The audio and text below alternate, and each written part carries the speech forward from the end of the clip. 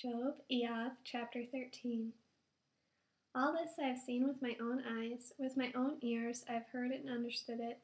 Whatever you know, I know too. I am not inferior to you. However, it should I want to speak with. I want to prove my case to God.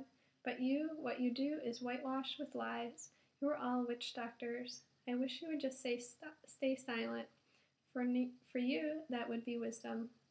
Now listen to my reasoning. Pay attention to how I present my dispute.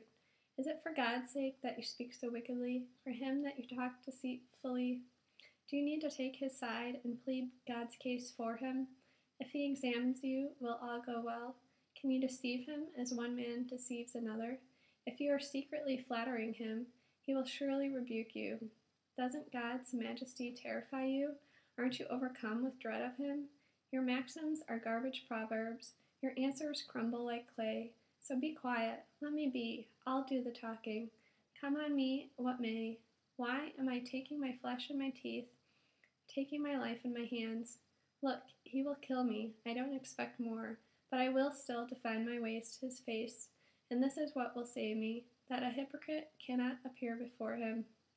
Listen closely then to my words. Pay attention to what I am saying. Here now, I have prepared my case. I know I am in the right. If anyone can contend with me, I will be quiet and die. Only grant two things to me, God. Then I won't hide myself from your face. Take your hand away from me, and don't let fear of you frighten me. Then, if you call, I will answer, or let me speak, and you answer me. How many crimes and sins have I committed? Make me know my transgression and sin. Why do you hide your face and think of me as your enemy? Do you want to harass, and do you want to pursue a dry straw? Is this why you draw up bitter charges against me and punish me for the faults of my youth? You put my feet in the stocks. You watch me closely wherever I go. You trace out each footprint of mine. Though my body decays like something rotten, or like a moth-eaten garment,